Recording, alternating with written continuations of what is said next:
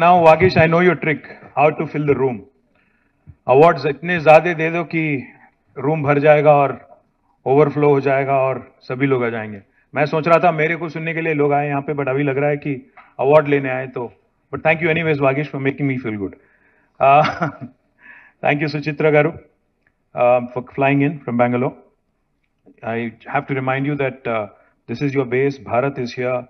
So you should not go to Bangalore and Vizag very often. You should stay here more often and do more business, write more checks, continue to expand, continue to create more vaccines, continue to consolidate our position as the vaccine capital of the world. Thank you very much. Yes, absolutely. Very, very, very often. And thank you for writing a check yesterday as well. Jalachari was there, for the Sania Mirza farewell exhibition match. Thank you very much for that as well. Jayesh, the other Jayesh. Thank you, Jayesh. We have my Principal Secretary, Jayesh Ranjan, the incoming Chairman, Shekhar Reddy Garu, and of course our visitor guest from Kerala, who I dragged on incidentally.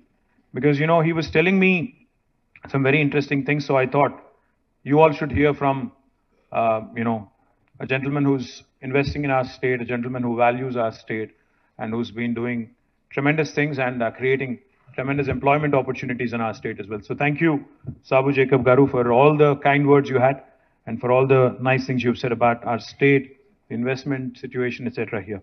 And to all the award winners, congratulations. Those who haven't won the awards, still congratulations to you as well, because I'm sure there is plenty that Vagish has, which he will be sharing with you in days to come.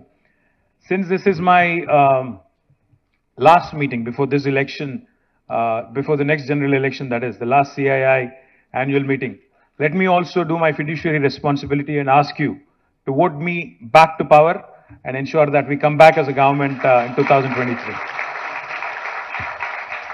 I'm guessing by the applause that I'll come back, so I'm hopeful. Quickly, I'll just I do have a written speech, Vagish, but ज़्यादा नहीं जाऊँगा उसमें.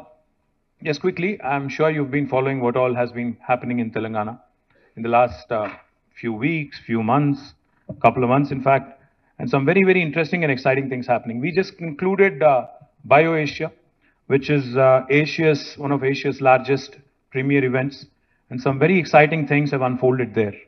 In fact, back in 2021, in the midst of the pandemic, we had conducted BioAsia in a virtual mode. And we made a commitment to ourselves that the current ecosystem valuation back then, 2021, of life sciences industry in Telangana and Hyderabad, and Telangana, not Hyderabad alone, but Telangana, was about $50 billion, and we'll double it by 2030, was what the ambition that we had set for ourselves. But what happened sometimes, is really good. From 50 billion in 2020, we actually went to 80 billion in 2022. So a 30 billion increase in just about two and a half years, which was a huge surprise for us as well. Because I think after the pandemic, the world has realized that we need to invest more in healthcare, we need to invest more in life sciences, we need to ensure that this brilliant industry which saves lives needs to be focused on. So therefore, governments across the world, I think institutions across the world, individuals across the world have started investing more and more in life sciences, and therefore the valuation just jumped from 50 to 80 billion in a span of 2.5 years.